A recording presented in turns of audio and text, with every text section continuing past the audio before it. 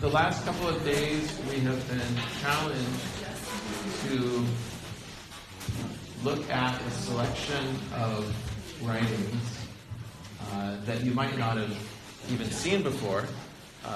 Some of them you might have seen before, but maybe not seen them through the particular lens that was suggested by the way they were presented.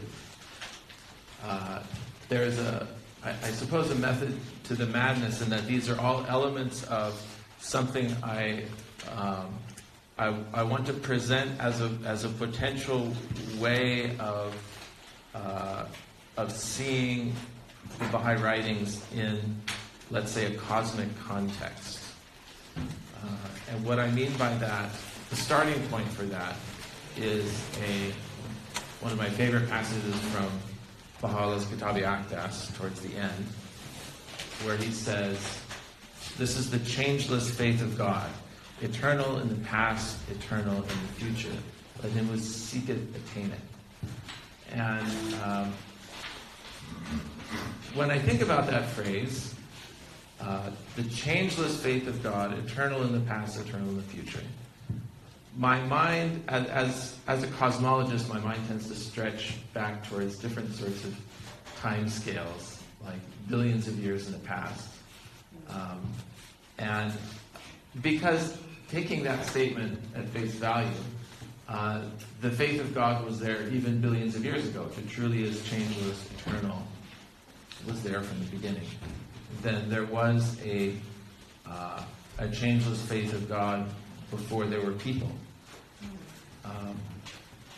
And the thought experiment, which I think is useful, and no one knows the answer, but I think asking the question and sort of projecting your mind backwards can be helpful in trying to get to the level of abstraction that is needed.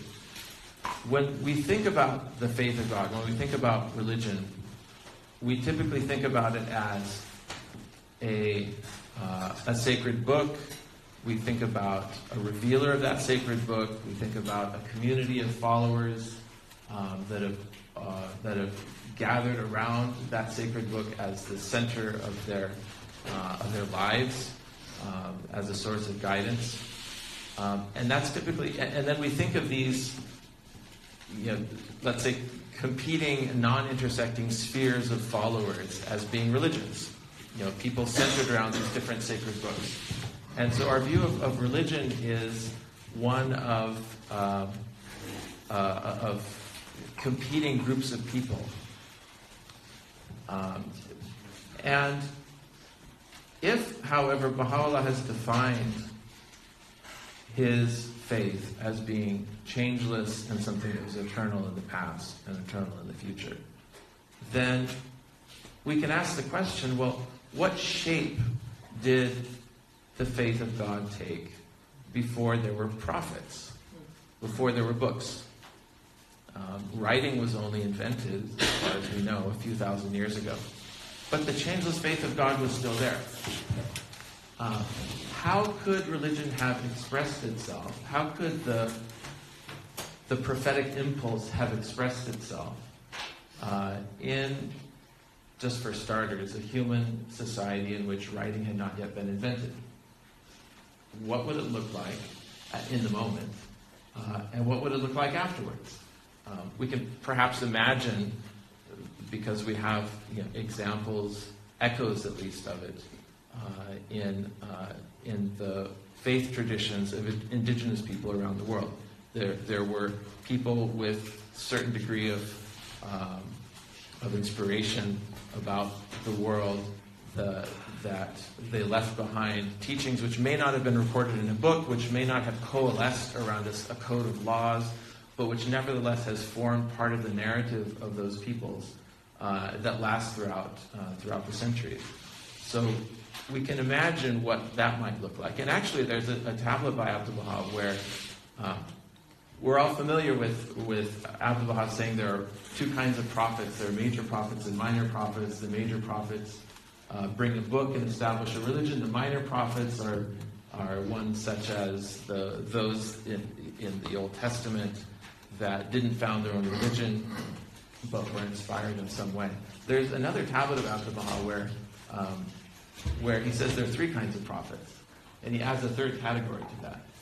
And he said the third kind of prophet is the prophet that comes to a village. So Abdu'l-Baha explicitly includes this concept of prophecy in one of his unpublished writings. But I think without even knowing that, we could have inferred that something like that had to have been the case, because we know that God's guidance has never been withheld from the world of being. It's always been present in humanity, in human society. But what if we stretch our minds back a little bit further? What about before there was language itself? What about when the ancestors of humans were doing whatever they did, let's say 2 million years ago, probably on the African savanna, probably looking a bit like higher primates, but without language, without speech, let alone without books. religion look like to at that stage of the evolution of life on Earth? We can no longer think about a prophet, perhaps. I mean, maybe one of those proto-human beings, far more advanced than others. Maybe the one who brought fire to primitive man was an early prophet whose name, of course, has long been lost in the mists of time. But still, we can imagine, looking at the cave paintings, for example, from, I guess this is a little more recent, from a few tens of thousands of years ago. It's clear that even though there was no writing systems, there was a sense of the sacred that far precedes the written word. That sense of the sacred, which is visible in the beautiful and majestic curves of the bisons and other animals that were painted on these caves. The way that human remains were carefully positioned for burial speaks volumes about very early human belief in some kind of an afterlife and a respect for the dead. That these early humans, Neanderthals even, were buried with their clothing, with their personal effects, sometimes flower petals scattered around the grave, things like this that archaeologists can discover traces of.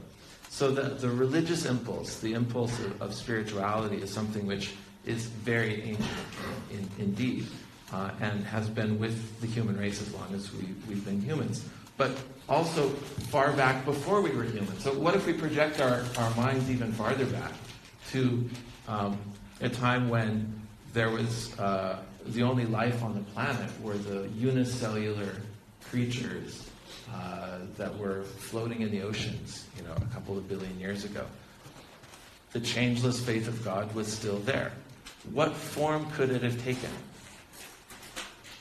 Now there's no question of there being there's nothing even like a prophet that we can imagine, but there's still something like divine revelation. What form does divine revelation take if it isn't channeled through the mouthpiece of a prophet?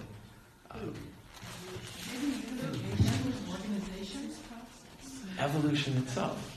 The process of the emergence of life itself, of the complex from the less complex, of higher forms of consciousness from lower forms of consciousness, is something which is continuous with the emergence not only of life on Earth, but of existence itself. And this thought experiment sort of projects our minds back into a world where there is still the reality of revelation, but that reality no longer necessarily takes the form of words and letters on a page.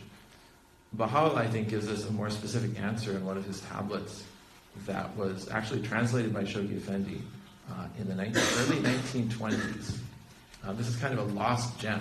It was translated by The Guardian and published in an obscure academic Baha'i journal called The Dawn, which was published in Burma in 3 languages, in English, Burmese, and Arabic. And it only ran for a few issues in the early 1920s, and Shoghi Effendi contributed to this journal. And there's some selections of translations from the writings of Baha'u'llah that are in this journal. And one of these, Baha'u'llah says that and this is a paraphrase, but he says all of the laws and ordinances of religion are subject to change and transformation, except for the law of love, which, like a fountain, is ever replenished and whose flow never ceases.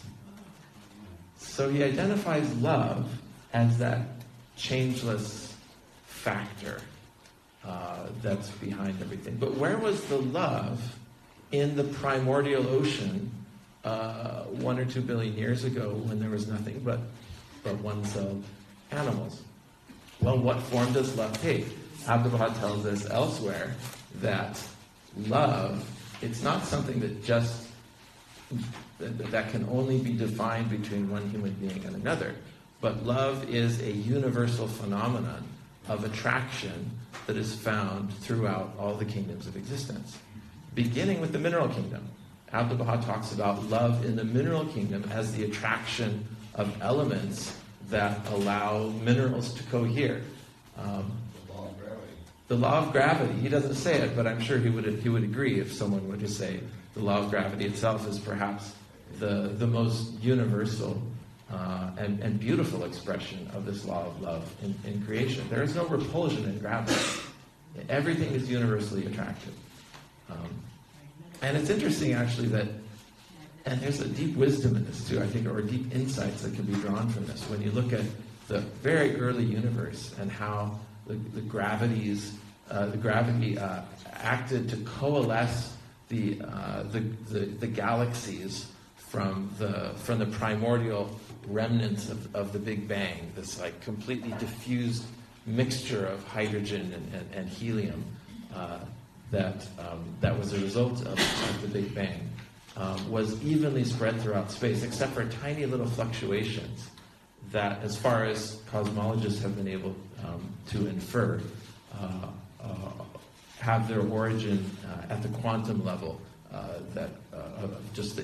It has something to do with some randomness that's baked into the state of things, and that randomness led to initial slight fluctuations in the density of this primordial hydrogen and helium that seeded the evolution and creation of galaxies and stars, and which led to the clumpy distribution that we see now. When we look out in the sky, the stars seem more or less evenly spread throughout the sky, but when you look farther out and you look at the galaxies much farther out, each of which comprising, perhaps hundreds of millions of stars, the galaxies are not spread throughout the sky evenly. They're spread throughout the sky in a very clumpy fashion. You have clusters of galaxies and superclusters of galaxies. And then you have voids where the clusters, in between the clusters. The voids are not there because of repulsion. The voids are there because attraction created the clusters. So what might that, this is a little bit of a side point, but what might that say about forces of love and hatred in the world? I mean, there's love in the world. There's a universal force of love in the world. And perhaps some of what we interpret as hatred is just the voids between the clusters. I mean, there's self-love. There's love of people for those who are like themselves. One of the most universal results in the field of sociology is that people tend to hang out with other people who are like themselves. The same race, same religion, same nationality, for obvious reasons, same language, same socioeconomic status. It's almost a predictor of who your social network will be, how you identify on in these various attributes. And so social clusters are created. You can think of them as like little social galaxies sort of are created that are held together by this self-gravitation of mutual love. And the fact that one cluster is separate from another cluster and there isn't much in between them isn't necessarily because there's hatred between one cluster and the next. It's just because the self-love has drawn them apart. So leaving that side point aside, yes?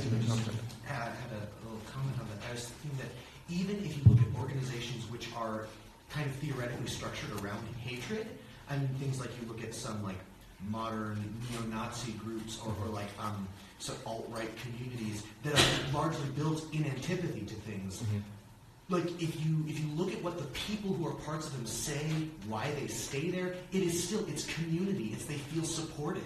They feel like they found like-minded people. It's still, I mean, even in such a twisted manifestation, right, the thing that holds it together is not the hatred. They want to belong. Yeah. Right. The way they self-define themselves, it's not in terms of we hate X, but rather we love our own kind. And as twisted as that may be, that's an expression. So one more analogy based on what you're saying. I mean, if I remember correctly, this from Abdu'l-Baha. So when you're saying, for example, light and dark, like darkness is actually void of lightness. Right. So if you're saying, these clusters where lack of hatred is the absence of love, perhaps. Yeah. Perhaps. I mean, perhaps there also is active hatred. I don't want to deny that that's also a reality. The difference is the absence of love. Yeah. Hatred. Indifference. Indifference is the absence of love, perhaps. Yeah. Perhaps there's more indifference in the world than there is hatred.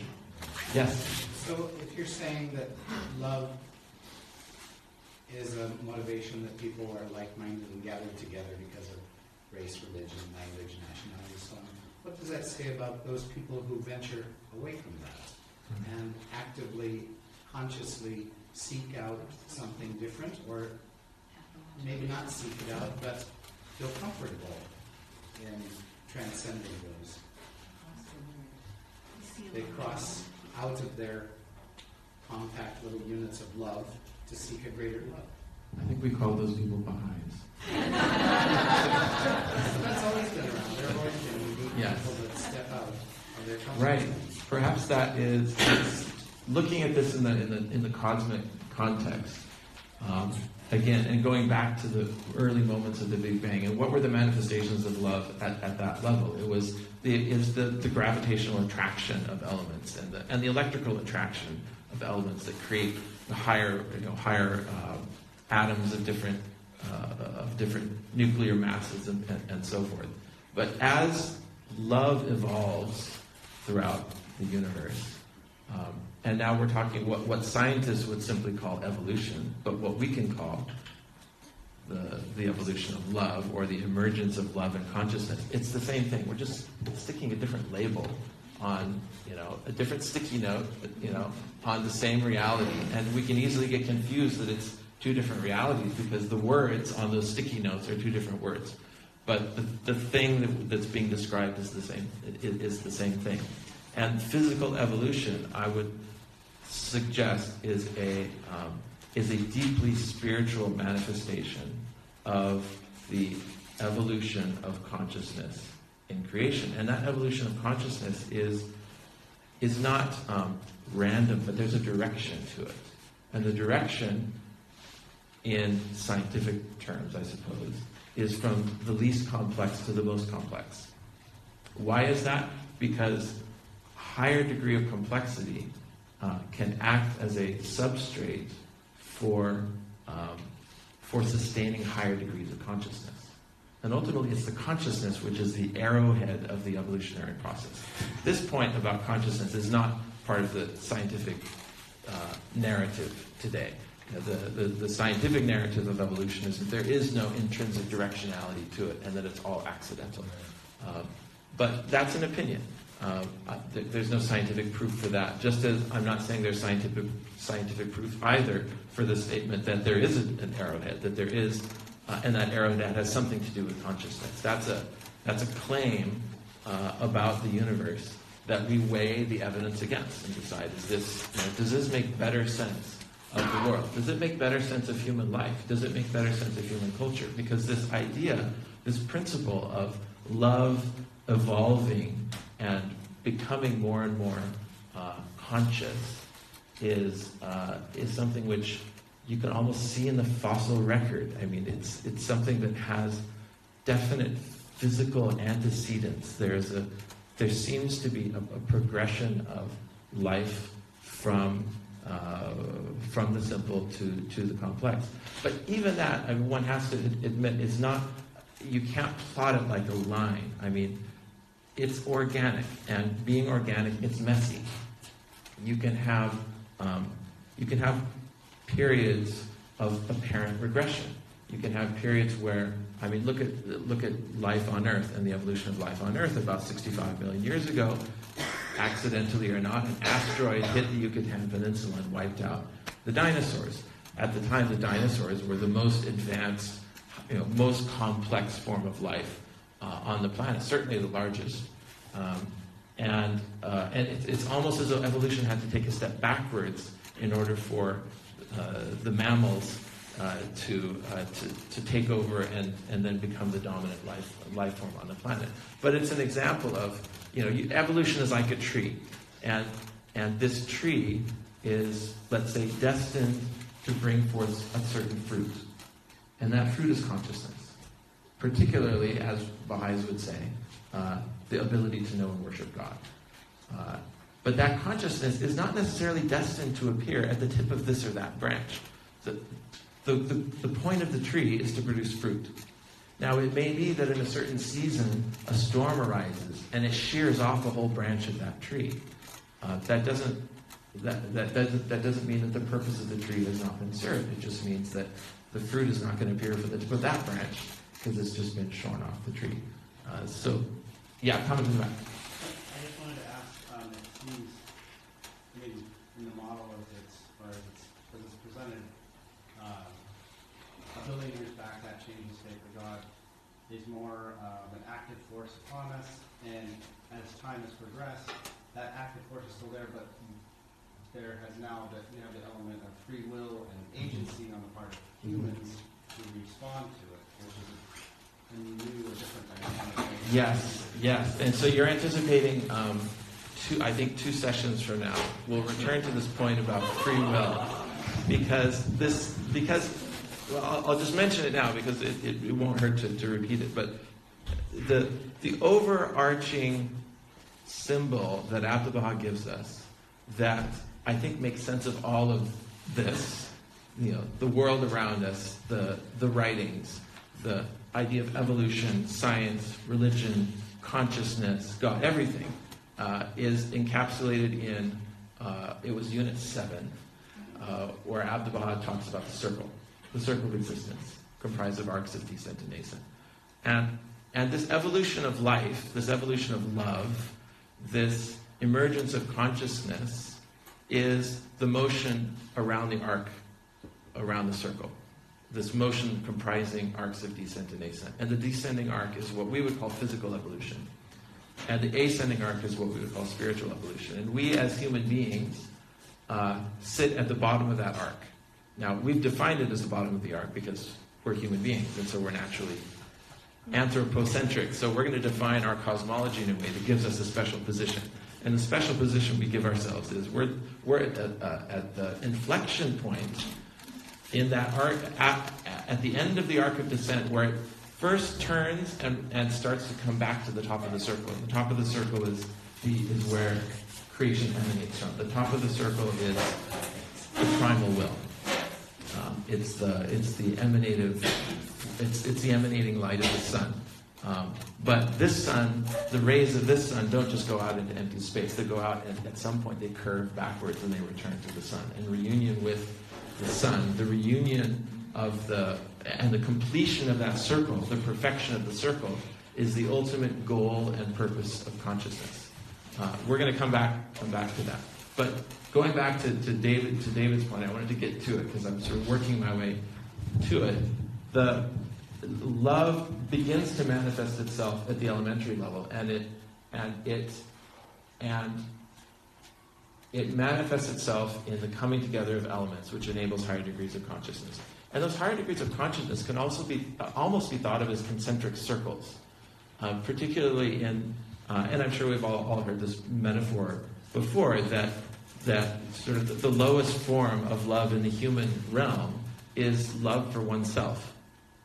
It's still a form of love, but it's the lowest form of love. And the next highest form of love is love for one's family, and then love for one's extended family and neighborhood, and then love for one's community, and love for one's, and on outward in whatever gradations you want to assign, one's race or one's nation or one's whatever.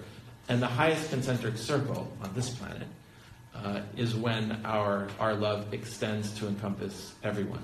So when we talk about and think about people whose sense of love and whose social awareness bridges these social galaxies, held together by this gravitational force of self-love. When we think about those whose love manages to jump across the boundary to someone of another race, or someone from another nation, or someone from a completely different background, we can think of that as an expression of love at a higher degree of evolution, at a higher degree of expression than love for self or love for those who are simply like ourselves, and therefore more fully expressive of the ultimate goal of creation, which is that this love becomes all-embracing until it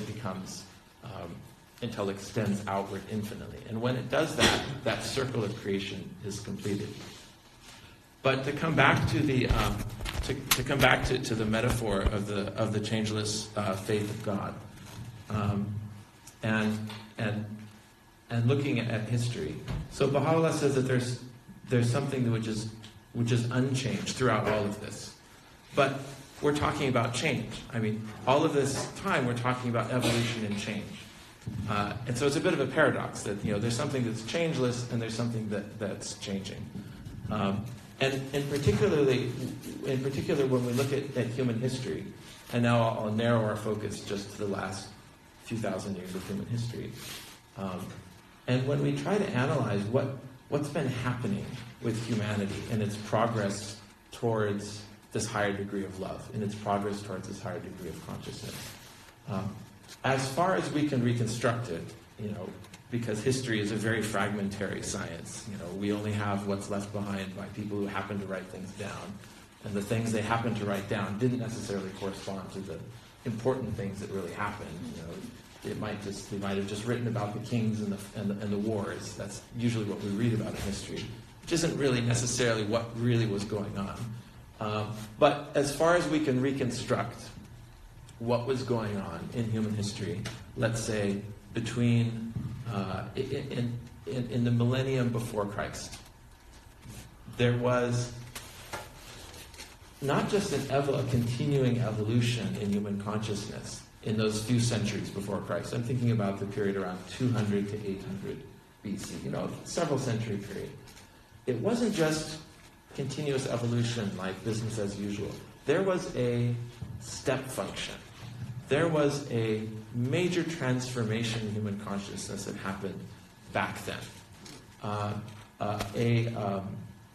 An influential thinker named Karl Jaspers has given a name to this. He's called it the first axial age.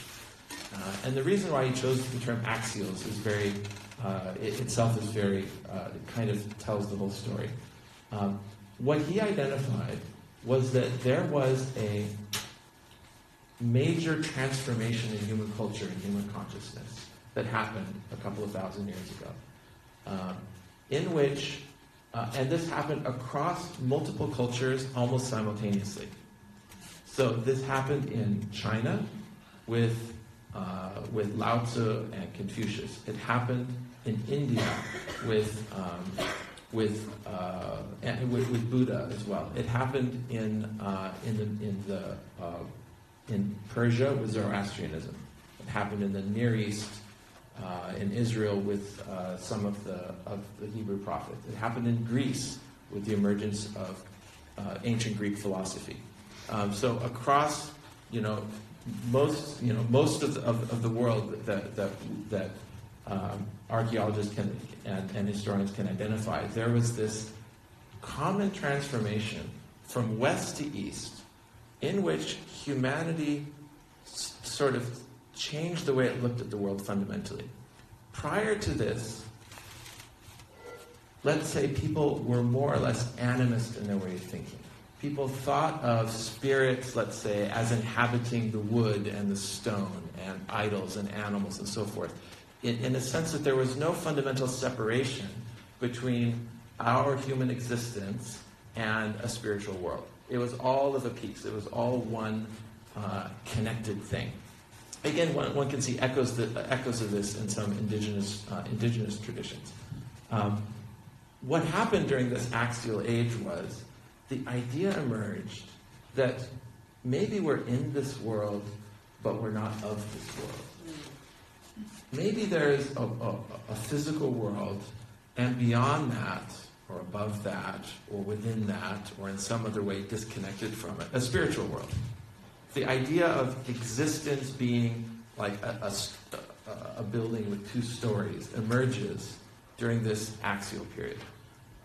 The idea that we are born in a physical shell, in a physical being, and we're on some sort of a journey, and the end of that journey is leaving this physical plane and entering into a spiritual plane. This is part of axial. And the reason why it's called the axial age is because it's an axis, and the axis goes up. There's an axis mundi is one of the phrases that you hear, the world axis. Here we are on the bottom, but if we grab hold, we can sort of ascend and go up to that next level. So the reason I bring this up, and the reason I think this is important, is that it's an example of how human society and culture and civilization can both be continuous in its evolution and continuous with the distant past, with the cosmic past, but also exhibit a certain degree of discontinuity. There can be periods, and not instantaneous periods, but these periods can span a few centuries. There can be periods when there's a leap from one degree of understanding to another degree of understanding. We might call this first axial age the humanity's collective transition from infancy to childhood. That might be one way of thinking about this. And you can probably guess where I'm going with this. A lot of you might go, where am I going with this?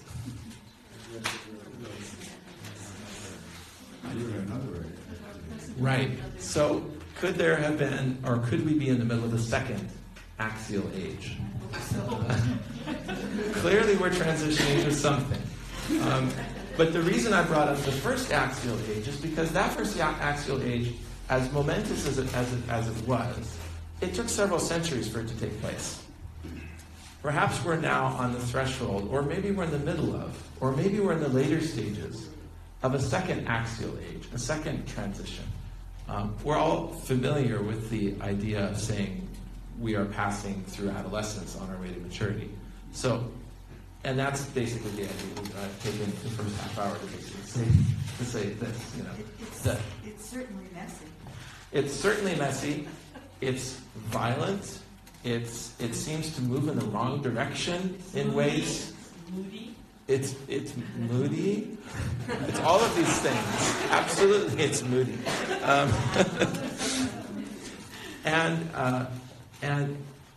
And having passed through that stage, or once you pass through that stage, you can't go back. Right? You can't turn back the clock.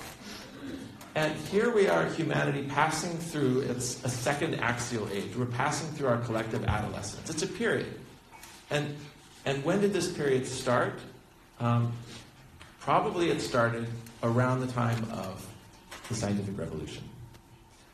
And that's why we're talking about science as well as religion in the next few sessions, because science is the discovery, let's say, of the scientific method is central to the ideas we'll be discussing in the next couple of days. The starting point of this second axial revolution, this great leap forward in human consciousness, has traditionally been pinpointed to Copernicus's publication of that famous book, whose title I cannot at the moment remember, in which he proved that, or postulated with some evidence, that the Earth actually goes around the sun, and not as everyone else thought, that the sun goes around the Earth. And Copernicus and Abdu'l-Baha writes about Copernicus actually in his Habit of the Universe, which is being translated, hopefully will be published soon. There's a long tablet where he talks about astronomy and the discoveries of great astronomers.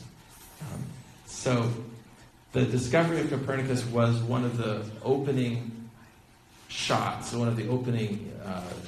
across the bow to the old way of thinking about things that dated back to this first axial age. An old way of thinking in which human existence could be very crisply defined as this, as separated into this physical world, the material world, and the spiritual world. And the idea and coherence of there being some separate spiritual world apart from the physical world began to be challenged by the results of science, beginning with Copernicus and his discoveries, and by the operations of the scientific method, which were outlined by Francis Bacon around that same time or a little earlier. The idea of science being a collective process of gathering evidence quantitatively, of making deductions or making hypotheses from that evidence, and then making further measurements and testing your hypothesis against the evidence and continuing to iterate.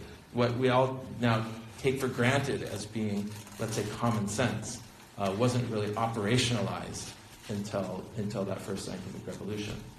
What I'll be suggesting is that first scientific revolution, we think of it, and it's written about, and people talk about it as a material thing, as it's a matter of the human intellect. It's part of the story of the material progress of the human race. But I will suggest that the scientific revolution was a spiritual revolution, because ultimately spirit and matter are not as separate as we think they are. And ultimately, what we think of as our mental powers, our logical powers, our reasoning powers, are spiritual powers. Abdu'l-Baha says this very clearly in Some Answered Questions. So this artificial divide between there's scientific progress and then there's religious progress, let's allow ourselves to imagine that that's mostly us imposing some sort of cut point, a division in things that may not be the most helpful way of understanding.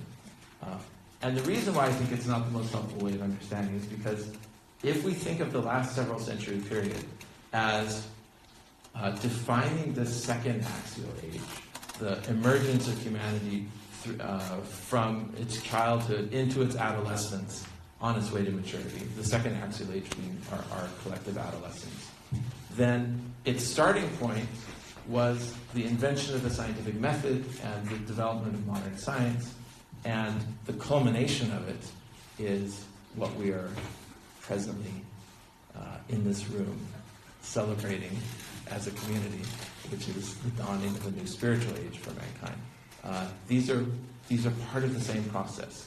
It's part of the same process of emerging from our collective childhood. And having emerged from our collective childhood, there is no going back. You can't put the genie back in the bottle. You can't unring the bell.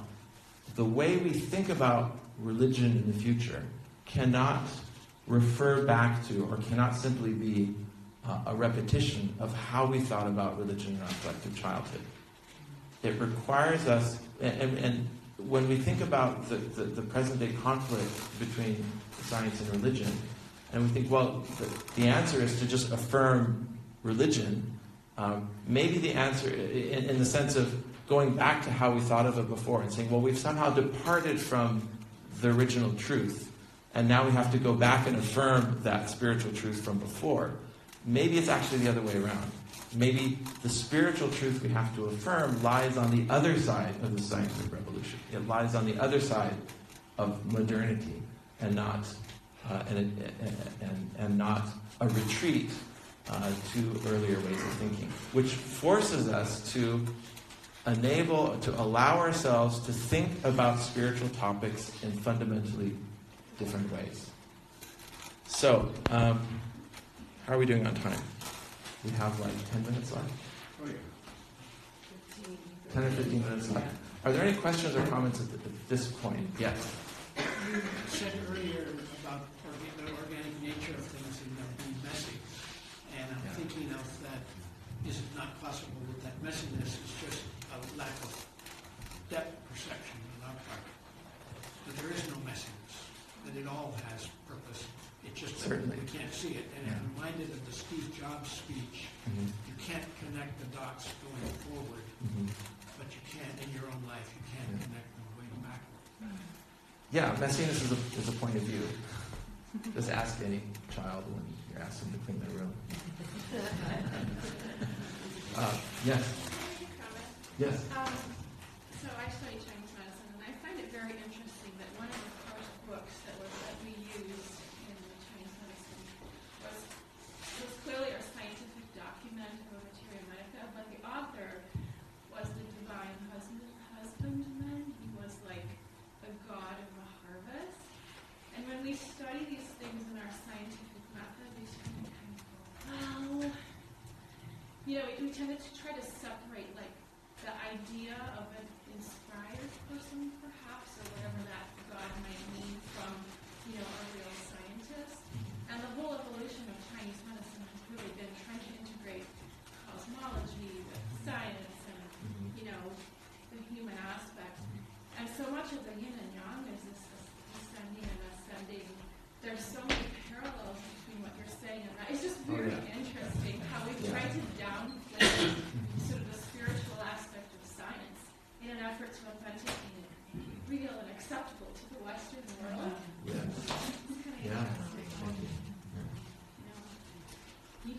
something that early in time without some kind of inspiration.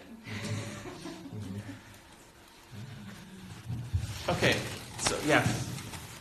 I'm just, we're all intrigued with what you're saying, so I'm also thinking of the readings we had the last few days, and collect it all up for us. And Yes. round it up, but this reference to consciousness, and only a moment ago you referred to spirit or spirituality. Yeah. And I'm getting to something we were reading yesterday, the distinction, if any, between our soul, our personal, individual spiritual life, and our soul and our relationship with our Maker and the collective soul, because I hear you talking a lot about collective, and of course I think there's very little difference, but Mhm. what are the thoughts? Yes. Take us down perhaps or upwards. Yes, and those we'll hit on that specifically day after tomorrow. That's when we'll really get into the question of consciousness, individual consciousness versus collective consciousness, and particularly the quotations from Unit 4, which seem to kind of chip away a bit at the foundation of our understanding about self and other and subject and object and so forth. But we'll have to sort of work our way to that point. What I wanted to say a little bit more about first is go back again to the scientific revolution and ask and sort of talk a little bit more about what it represented.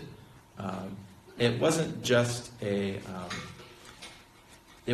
new way of exploring reality, a new way of getting results, but also what came with it was a profound reorientation in human thought, prior to which our reference to truth was always back in time. Before the scientific revolution, and this is part of the childhood of the human race, just like a child refers to and is governed by the authority of the parent. So in exactly the same way, human civilization prior to the scientific revolution, on any dimension you can name, the pre-scientific dimension, the political dimension, the religious dimension, the medical dimension, any reference to, whenever you wanted to know how things work, you would refer to some previous authority. How was the earth created? Go to the Bible and read Genesis. What's the cause of sickness? Go to Galen, and read this ancient Greek philosopher, or read Aristotle, who will tell you, the causes of human sickness. What about the four humors and so forth? What about the motion of the stars in the sky? Well, go to Ptolemy, who tells you about how the sun and all the other planets orbit around the earth. Who should I follow? Who's in charge? It's the king. And why is it the king? Well, because he was given that authority by God, and he got it from the king before him, who got it from the king before. You see, in the political domain and as well as all across human life, there was an appeal to authority was the way that people navigated the world and the way people referred to the truth. And that authority was always something that was in the past. What happened with the scientific revolution was appeals to authority were systematically rejected. Beginning with astronomy, beginning with Ptolemy and Copernicus saying actually maybe it's the other way around, and with Galileo, who was nearly a martyr to that discovery, and Giordano Bruno, who was a martyr to that discovery, who said, well, maybe the stars are really just like the sun, who was burned at the stake for that and other strange musings. And so it started this chain reaction of shift in human consciousness from looking to the past to looking to the present and the future for the truth, and by inference, the future began in the astronomical realm, and then it quickly this fire quickly burned up all of the existing human institutions. You had monarchy was soon to fall after that. It still exists in a kind of vestigial form today, but it was a result of the scientific revolution and what we today call the Enlightenment, that people started to reject the idea that, well, maybe this aristocracy and this king, don't have any right to govern us just because they say, God gave us the right. That's an appeal to authority. Well, what are they doing for us? Is government helping the people, or is it contrary to the good of the people? We started asking different sorts of questions, and we started getting different sorts of answers, and there were revolutions as a result of this. An idea that actually maybe human society is not just this static thing that had some origin in some distant past, and which we just need to preserve, and rather starting to think about human society as something which is evolving, something which is progressing, something which tomorrow hopefully will be better than today, because we have different instruments in place and different processes in place to govern ourselves better. So this was a product of Enlightenment thinking, the scientific revolution, and the rejection of religious and also scientific authority. I mean, people appeal to Aristotle for, if you wanted to ask, well, how many teeth do human beings have? Aristotle said, well, women have fewer teeth than men. And people took that as given for 2,000 years without bothering to count. So things like that, which now just seem ridiculous, because we now understand that to get to the truth, you observe the world. To get to the truth, you don't refer to some past source of truth, because truth is evolving. So you might guess where I'm going with this too.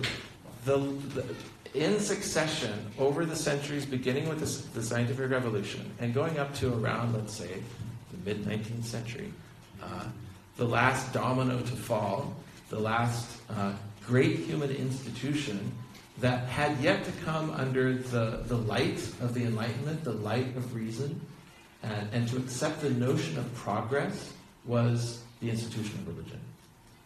Which continued up until recently, and still today, the dominant mode of religious thought is one in which fundamentally it's based on appeal to authority rather than appeal to reason. So the Enlightenment thinking, that fundamental shift in human consciousness from looking backwards for the highest degree of truth to looking forwards to the highest degree of truth, has yet to fully enter the consciousness of the human race as regards religion itself. And this is where, as we all know, as Baha'is, the principle of progressive revelation is fundamentally, I'm not going to say it's a product of the environment, of the Enlightenment, but it is absolutely, it goes hand in hand with that fundamental insight of the Enlightenment, that ultimately the future will bring us closer to the truth as humanity continues to advance, as the circles of consciousness begin to expand outward, and as that power of love is manifested to a higher and higher degree. So maybe that's a good stopping point. It's a good stopping point for the moment to take a few more questions, and then we'll actually start putting together pieces next time. Yes, Steve. I'm intrigued by the comment you had that there is a third level of prophecy or spiritual guidance being on do you say the village level? Yes. So I wonder, especially because we see Native American, African, Pacific Islanders, Siberian, Native people have these. I wonder if, like in Europe, many of this knowledge was coming through women who were known for being healers and midwives. Even in French, a midwife is called a sage-femme, a wise woman, who were then targeted by the church as witches. And so a whole 1,000 years of wisdom and insight and learning from humanity was destroyed, was avoided. Yeah. Is that a... Quite possible. Okay. Yeah. No right answers? Yeah. Yeah. I mean, who knows? You have to be there, huh? Yeah. Well, you think about Buffalo Catwoman, though, but she did come with... my understanding is there was some revelation involved in that. It wasn't just maybe on a village level, but she came with some... Yeah. But... Yes. So if you're interested, actually, this made me think about, I worked for a long time for the Umatilla Indian tribe, who this land is in their ceded territory, and I actually have an atlas that I helped produce for them that I'll put in there, but it has a lot of that if you're interested in creation story for this area that the tribal members who live here still adhere to some degree and still actually use in concert with science in their management of natural resources in this area. And I'll put that book back by the library if anyone wants to see it. What's the title? It's called, I can't pronounce it. But I'll put a copy of it back there. Cassie, did you have? No, I was. Okay. Shoot me a next Doubling the vote. Yes. Yes. Thank you for bringing up the axial age and the establishment of the science, because I have had conflicts with that. Not conflicts, but, how does this fit in? And it's like the idea had to be there first before it could take hold in the form of the coming of Baha'u'llah the Ba, in order to expand into the universal application. Thank you. So I've been feeling that the Baha'i faith is a forward-thinking movement, and not necessarily that. The past is the past, and it's not that things are good and got bad, it's that things are getting better. Abu Baha and Chogi Beni seems like they never really wanted to address a whole lot of the past. When he met the son of the Shah there, and Shah wanted to start, apologizing for the past and persecution and murdering of. And Tom Price was a great talk about that. How Abu Baha said, forget that, it's all in the past, and let's move forward. And I think that's. So I'm hoping that's part of the discussion, or that's where we're going. Absolutely, yeah. There's a huge focus on the future in Baha'i faith. We're not focused on the. And that would take us out of the common discourse going on in society at large. All that is about focusing on the past, breaking But Baha'i faith, I think we should focus on what is the future, what is the laying out of Baha'i faith, and what's it going to look like. This idea that humanity is on a journey collectively towards somewhere greater, what we call in philosophy and in science progress. The idea of progress is something again that is a child of the Enlightenment. What does Abdu'l-Baha say about progress? In Paris Talks, he gives us a beautiful little nugget in Paris Talks. He says, progress is the expression of spirit in the realm of matter. So even what we think of as the physical, process, the scientific, the material advancement of the human race, Abdu'l-Baha says progress in general, he says, is the expression of spirit in the realm of matter. And it's statements like this and others that I think get us in a different kind of frame of reference, which is no longer so starkly dualistic, which no longer divides the world so sharply into a spiritual and a physical. But which isn't to say that it's no longer useful to talk about spiritual things versus material things. There's a great usefulness in that. But we'll in the next session or two, we're going to return, I think, multiple times to this question of spirit and matter and what in philosophical terms is called a dualistic conception of the universe. Dualism, like Cartesian dualism, Descartes was a very famous proponent of this, talking about difference between material things and spiritual things. And we'll be sort of addressing this question of Cartesian dualism. Is the Baha'i faith dualistic fundamentally, or is it monistic? Are there two kinds of things? Is there one kind of thing? We're asking that also, I think, in Unit 7. It doesn't matter. It doesn't matter how we set things up and how we look at the world. So I missed someone. A hand. Where's the next hand? Yes, in the back. Okay. Do you think that, in a way, progressive revelation is the little boxes that we create? Just kind of like when you look at science, we have the Mesozoic age, we have the Paleozoic age, we have the age of the dinosaurs, we have the age of the mammals. It's the same thing. It's the little boxes that we create that make it so that we can function. exactly. We create these boxes, and the most granular, most important boxes that we even forget are boxes, unit 4, unit 1, is language. Words themselves are these boxes that we get it in our heads. And I love that quote by D.T. Suzuki from Buddhism, where he says, we have this very unfortunate tendency of sticking a label on something, assigning a word to something, and then figuring, our work is done now, and that label is now permanently attached to that reality. And as our understandings of reality, expand, what we thought was one reality may be many, or what we thought was many may be one. And other words, other labels that we thought were referring to different things may end up actually referring to the same thing. Example of this from Unit 5, religion and nature. Did you notice how Abdu'l-Baha defines religion and nature in identical terms? And this is not an accident of translation. If you look at the original Persian, he's using the same phrase in Persian to define religion as he is to defining nature, as he is to defining love, faith, and law. All of these get the same definition. Essential relationships that proceed from the realities of things. So we'll come back to that in the next session.